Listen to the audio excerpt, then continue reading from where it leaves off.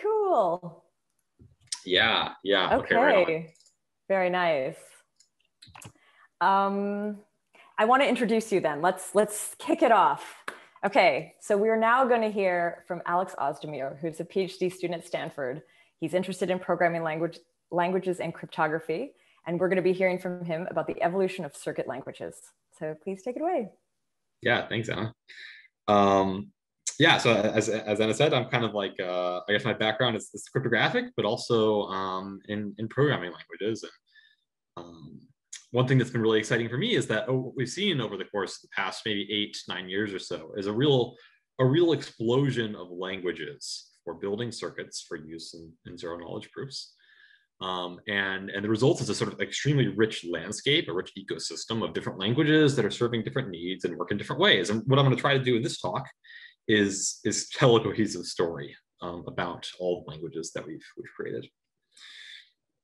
So let's start by thinking about why languages matter. And essentially, the reason that languages for circuits are important is that zero knowledge proofs, as you know, ZK SNARKs, they're very powerful. And that they allow you to do really cool things, but they're also limited. And so what do we mean by the power? Well, the power is that, oops, we have some sort of problem with the pen now. It's exciting. Okay, we're all good. So the power of these proof systems is that they allow you to prove a very rich language of statements. So what kind of statements do they support? Well, to be frank, you guys probably know this better than I, but I'll list a few examples. Common statements include, I have the money. Maybe this is what the Zcash circuit is proving. They're proving that you have some previously unspent coin. Perhaps I know the credential. So if you're trying to take some action on some sort of, to modify some sort of distributed state, you might need a credential to do that. You could use a zero knowledge proof to prove that you have that credential, that you know it. Perhaps in some kind of distributed voting application, you might want to prove that we have the votes. That is, some agenda that you're pushing has enough votes to actually affect the global state. And these statements are useful primitives in implementing various kinds of application logic. And this is why zero knowledge proofs are so powerful. But the thing is, they're also limited. And the reason that they're limited is that you can't prove any of these things. These statements are not what zero knowledge proofs give you. We often think that they are, but they're not. What do zero knowledge proofs actually give you? Well, what they actually give you is, I know the solution to some equations. And oftentimes we view the equations as a circuit. So what do I mean? I mean that if what you have is something like x times y equals z, if you're trying to prove that x times y equals z, and you know values of x and y and z, which make this equation true, you can view this also as a circuit where you've got x, you've got y, and you've got z, and you're multiplying x and y, and you're checking for equality with z. You can prove that this circuit evaluates to true. You can prove that these equations are satisfied. And so what we have is a compilation problem, essentially, because the ideas that we have around the statements that we would like to make are very high level. So we have these ideas, but in order to get to writing proofs about them, we need to first turn those ideas into a circuit. So we have this problem to solve. And once we solve this problem, then we can use our favorite zero knowledge proof system to actually produce a proof. This is where the terms Groth16 come into play. This is, Groth16 is a proof system implementation, Planck, maybe Stark. These are all proof systems. They're all essentially for turning circuits into proofs. But the question that this talk focuses on, and the question that circuit languages address, is how do we do that first step? How do we go from the idea, I have the money, to a circuit that encodes that idea?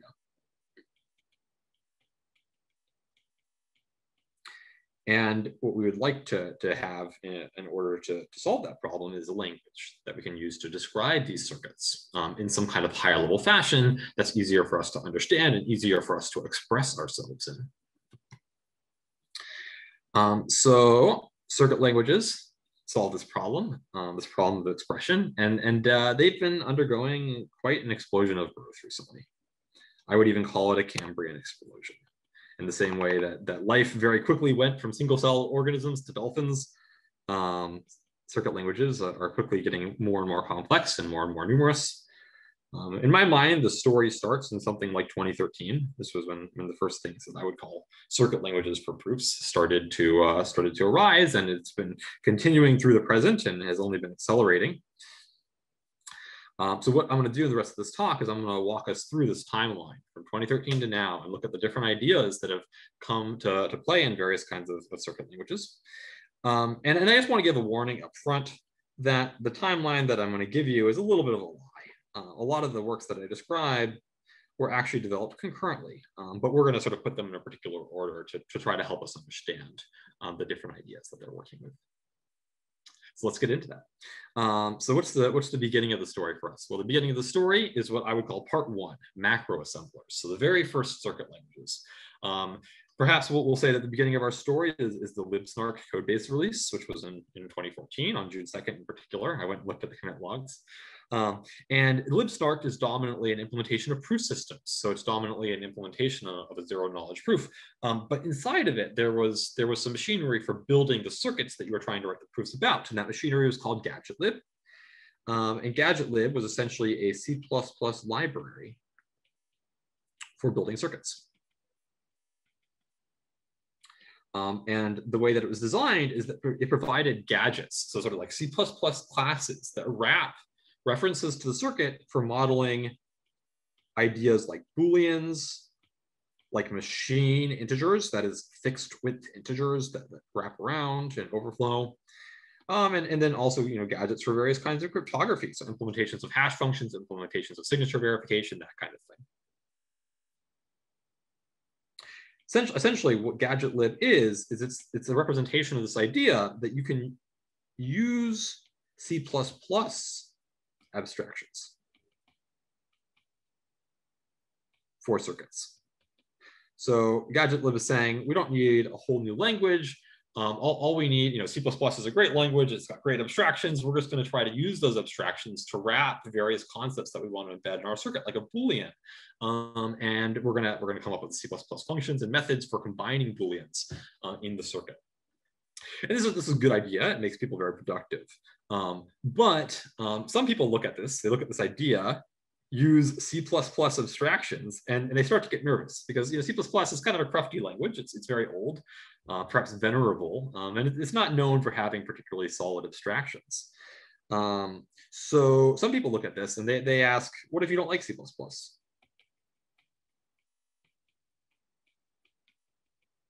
What if you're worried about the kind of pervasive unsafety that C++ has led to in the development of system software? I mean, all this blockchain stuff is very security critical. It's very important that the circuit encodes the right thing. And perhaps we're nervous about using a language whose abstractions have traditionally allowed programmers to express the wrong thing many times and in a great number of damaging ways. So this concern that C++, while the idea of having a macro assembler, a library that helped you assemble circuits was useful, they were worried that C++ wasn't the right language for that. And this led the development of two other projects that we'll talk about now. The first of these projects is Bellman. So Bellman was developed starting in 2014. And it was built by the folks at Zcash. And dominantly, the idea was that they built it in order to construct the sapling version of the Zcash cryptocurrency. And their goal at a high level was just to take libsnark and just move it into Rust, move some kind of gadget description language into Rust, and build out the kinds of high performance gadgets that they needed for sapling as they went. And this went well, and Bellman is something that's still used. Matter Labs has continued to add to it and use it. I've used it for various projects myself, various academic projects. It's a great macro assembler. But in the same way that the folks at Zcash thought, hey, GadgetLib is great, but I want it in Rust, other organizations thought GadgetLib is great, Bellman is great, but I want a library that's in my other favorite language. So as an example of this, have another macro assembler, SNARKs. So this was built in OCaml. It was built by the folks at Order 1 Labs. And development, or at least the first public release, was in 2018. It continues to be developed today. And it essentially is another iteration of this same idea. We want to build some library in a different language for constructing circuits. Now we're just going to do it in OCaml. So this continues to be useful, but it's not the end of the story, because one issue that you run into when you're building a library in some other language to model circuits is that this language wasn't really designed for circuits in the first place. It might have ideas latent in it that aren't useful for building circuits. And there might be things that are important in circuits that are hard to express through this language. And you're kind of limited because you're working in this language like Rust or like OCaml. You're working inside some host language. You're just writing a library. So you don't have as much control as you might like. And so this drove a push to construct languages explicitly for circuits, not libraries that were writing on the back of some existing language, but a language for circuits. The first step in this direction, I would say, it was the construction of so-called hardware description languages, or HDLs, for arithmetic circuits. And in order to understand this idea of using HDLs for circuits, we need to understand HDLs, and that means that we need to take a detour into the world of digital design. So what is digital design about? Well, it's about answering the question, how are computers made? Or really, how are computers designed? So if you open up your computer, inside it, you'll find a collection of chips, perhaps Pentium, perhaps something in the Sandy Bridge family. This is one of Intel's, I guess now old generations of their architecture. Perhaps the recent M1 chip that Apple has built and some people are excited about, maybe too excited about, I don't know.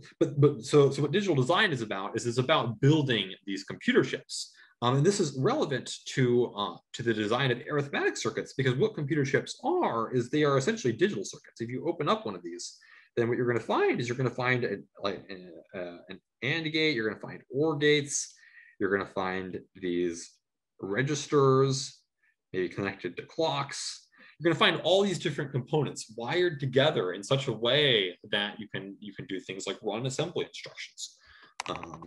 That's what CPUs do. That's what computers do. And the natural question is, how do people, these things, they have billions and billions of gates. How do people design these chips that have so many gates? And the answer is they use hardware description languages. These are built with HDLs. And there's a lot of HDLs, Verilog, VHDL, BlueSpec, maybe more recently Chisel. More or less, people are still basically using Verilog, system Verilog. But what these languages is these are languages that were designed not to program a computer, not to like wire up different components, but instead to connect gates to one another. And so one question that people asked is, hey, we got these great languages, these HDLs for building digital circuits. Can we use those to build the kinds of arithmetic circuits that we need in SNARKs? And of course, the answer is yes, you can totally do that. So the first project, the most prominent project in this area is SIRCOM, which was mentioned in the previous talk. This was a HDL, essentially, for arithmetic circuits that was developed by Jordi Baylina. Also starting roughly in 2018, at least that's when it was first public. And it has a number of big ideas in it that are taken directly from the world of HDLs. And these are the ideas of constructing equations in the digital world. This would have been constructing gates. And organizing those equations into modules, and then connecting the modules to one another.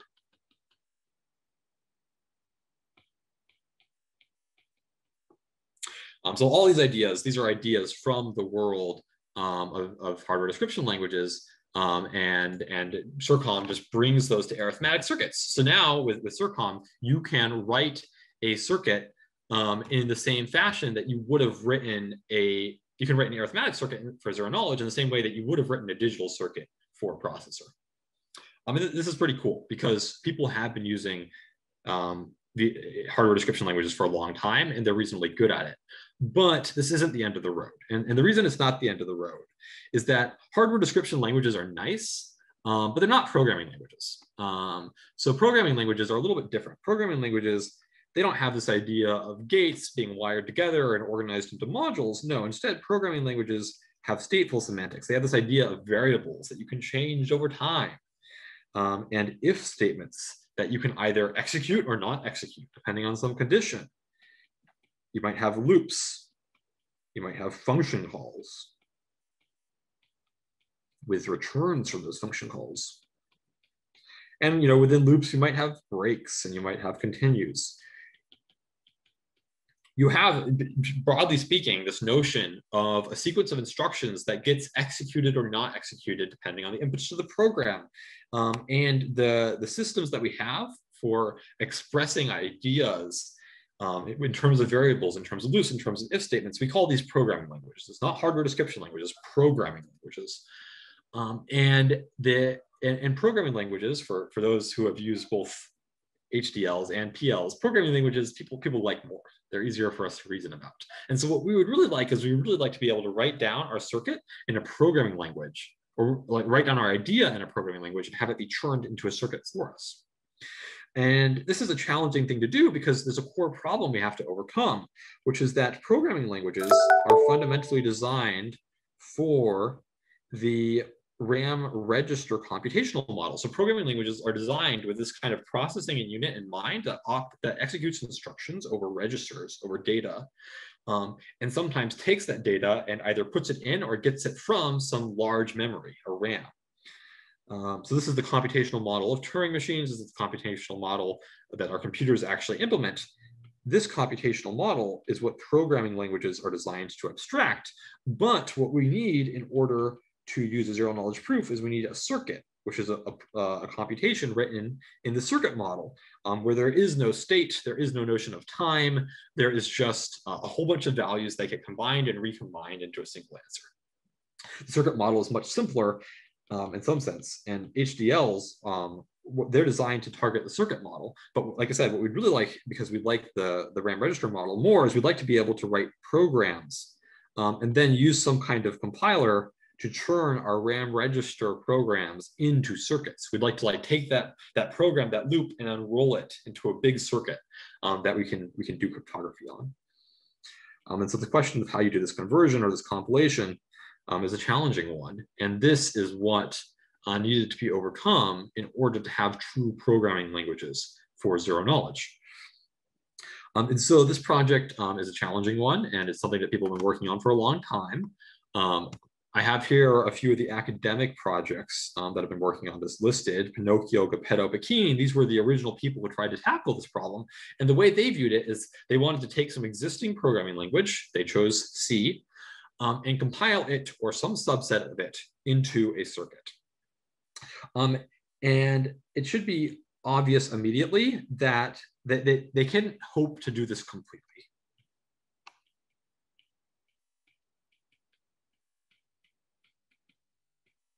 Why? Because C is like a super nasty language with really complicated ideas in it that are possible to implement in the RAM register model, but rather incompatible with the circuit model.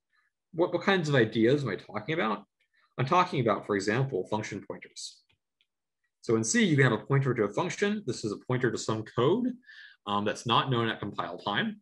And you can call that function during the execution of the program. And it's just not clear what that would mean in a circuit. Like, I guess it would mean like, I look at some data, and depending on what the results are, I run a different subcircuit. This starts to get really hard to reason about. A similarly challenging idea is the idea of dynamic memory. So I have some huge chunk of memory, and I want to access it at different locations depending on the inputs to my program. That's also pretty hard to express in a circuit. But nonetheless, the researchers who are working on these projects, they thought that it would be interesting to try. And so they charged down and compiled the largest subset of C that they could manage into circuits, and produced some compilers that were really interesting. They developed a lot of great techniques, But fundamentally, I think that these projects were just too ambitious, because despite their successes, there are still huge chunks of the C language that they don't handle, or they handle incorrectly. And programming in the presence of a compiler that doesn't handle the input language fully is really challenging, because you worry that you might write something down that the compiler is going to misunderstand. And so fundamentally, I think a less ambitious approach was needed. This was just too hard. And so this brings us into part 4 of the evolution of circuit languages, which I would call DSLs. And so the idea here is that this premise that we want to compile programming languages to circuits isn't fundamentally broken. It's just too hard. And so what we want to do is we want to make it easier by co-designing the language, the programming language, with the compiler that's supposed to turn it into a circuit. So we can design the language in a way that makes this problem easier. And there are a number of great works in this space. The oldest of them is Socrates, which has sort of like a Python-esque language with built-in support for field elements and various restrictions that make it possible to compile perfectly into a circuit. And since Socrates, there have been a number of other projects. So there's Noir, which is being developed by Aztec. There is Leo, which is developed by Aleo. And there is Zinc, which is developed by Matter Labs. And this is not an exhaustive list. There are also other examples. But broadly speaking, all of these projects, what they're trying to do is they're trying to design some programming language specifically for zero knowledge that they, because that language is restricted and because that language has been specially designed, can subsequently compile into a circuit far more easily than compiling something like C. And so looking at this landscape, I would point out that Socrates sort of has the best polish. It's the least buggy. So if you're doing something this second, I would probably recommend Socrates. But these other languages are much more ambitious in scope, and they really do have great potential. And they're extremely hot off the presses right now. I think that Noir was released literally a month or two ago. But there's a lot of potential here. And so I would keep an eye on them. I expect in the long run they will be quite great tools for expressing ideas that you want to prove in zero knowledge. So that's kind of the end of the main line of the development of circuit languages. I do want to take a moment to sort of do another detour into SNARKs. So SNARK is a different proof system.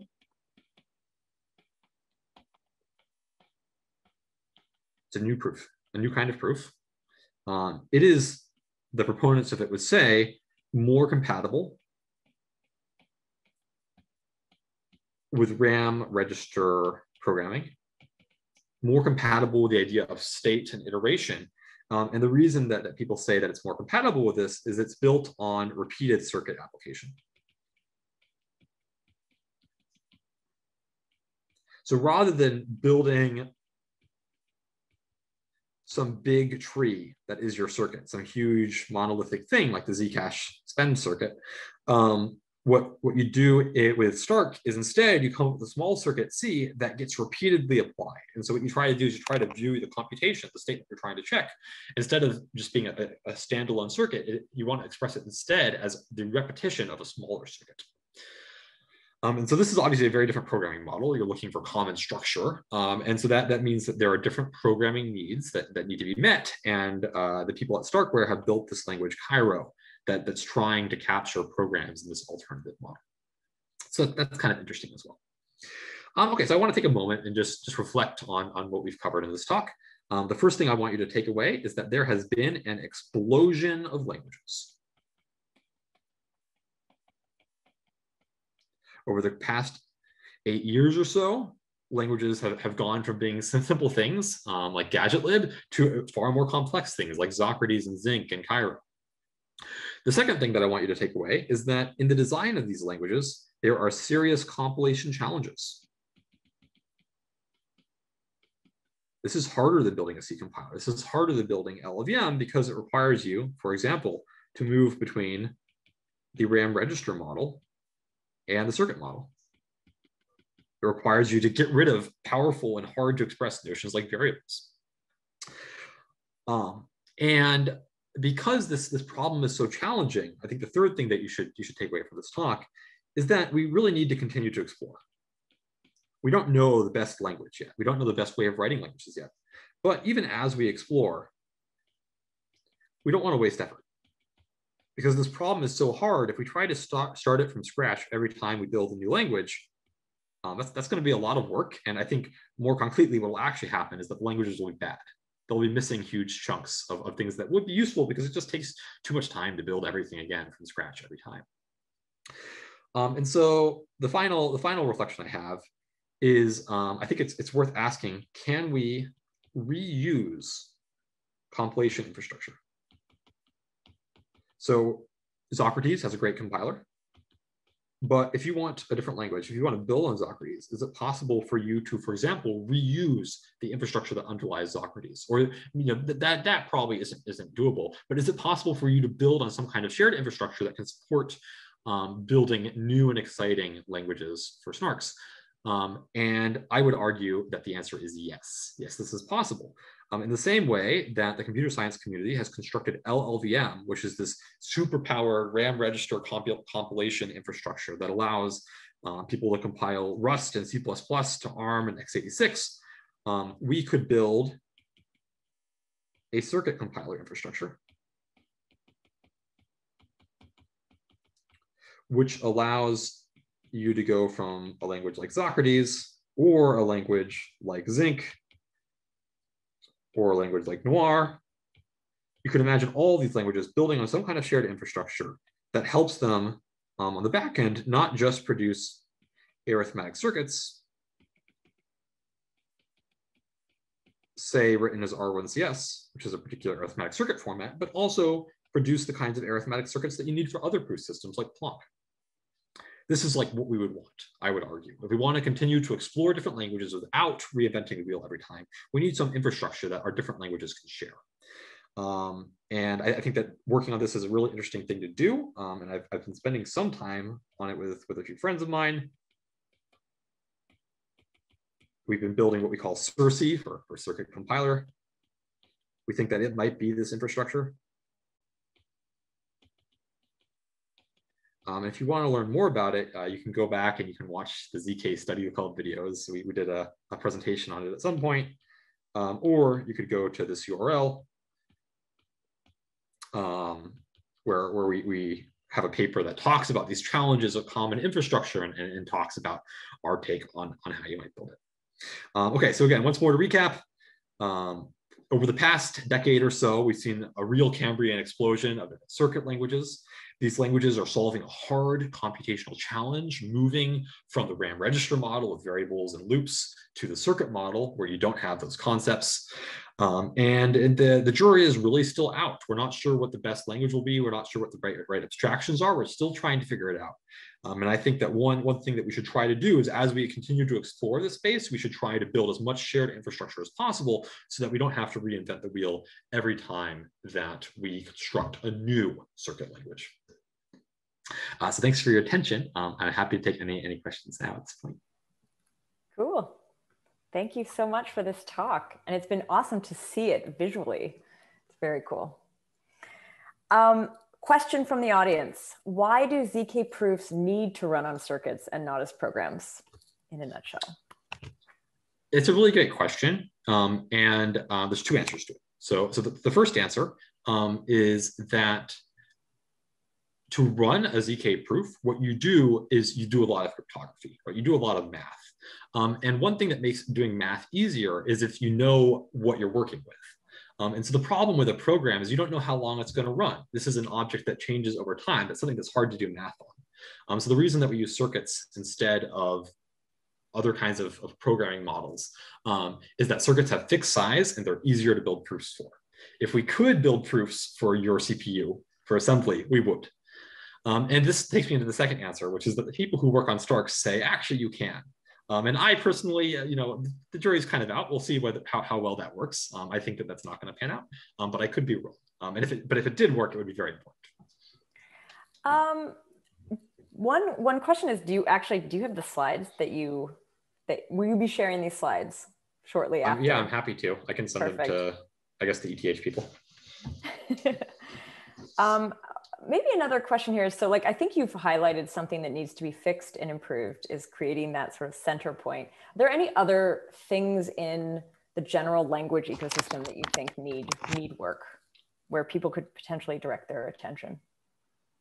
Yes, I think there's an extremely long list of things. And so what are these things? Support for a richer set of types, support for large integers, support for various kinds of memory embedded in the circuit, complete support for the primitive things, having integers of any width you want, having field elements, being able to embed like other fields like baby jub inside your current circuit. There's a huge list of things. And while this is my wish list, this is what I wish every language supported, I recognize that as long as we sort of try to do everything independently, it's unrealistic to get all these goodies unless we try to pool efforts. Cool. Another question, does research from SNARK provers and STARK provers build on each other? Ooh, is there some connection point there? Intellectually, for sure. So when people started figuring out how to build these small circuits that get repeated in STARKs, you bet they looked at how we had been building circuits already to figure out how to do that. And also there's been cross-pollination in the other direction as well. So at least some people who think about Planck actually sort of view it as exposing a similar abstraction. It's not an exact match, but they draw on STARK ideas as well. So at an intellectual level, 100%, there's been cross-pollination, and there will continue to be cross-pollination. At an infrastructural level, I think it's also possible, but it's an interesting question. So this is not something my friends and I have explored so far. Building common infrastructure that can be shared between STARKs, not just like common ideas, but actually a common program that you could run while to STARKs and other things. But I think it would be an interesting thing to explore. If you're interested in that, come talk to me. Here's a question from our next panelist, actually, Barry. How can CIRCE take advantage of Planck's specific optimizations?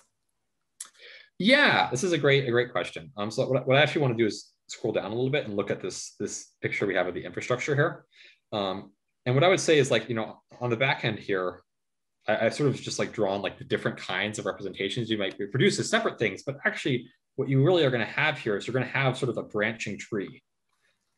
So what you really want is you want to design the back end of this infrastructure so that it starts by doing the things that are common to all proof systems. So for example, all proof systems work in arithmetic over finite fields. So step one is sort of make everything a finite field. You want to do that whether you're targeting Planck or whether you're targeting argv1-CS or some other format.